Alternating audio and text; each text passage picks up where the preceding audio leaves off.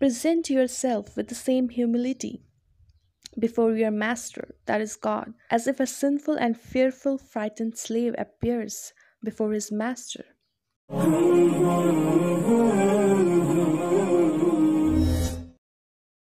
A'udhu billahi minash shaitanir rajim. Bismillahir rahmanir rahim. So today's my topic is about how to make fasting fruitful, or what is a successful Ramadan fast. Imam Jafar Sadiq alayhi salam has said that fasting is not only the name of abstaining from food and water, but it should also make the tongue, ears, eyes, and other organs, internal or external, your soul, being fast.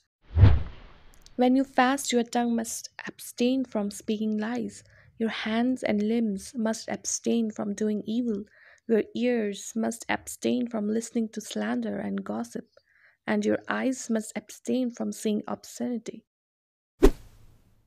The fasting person should be free from all imperfections and from any kind of dirt and filth on his body, and he should show his love for Allah by disassociating himself with other than Allah.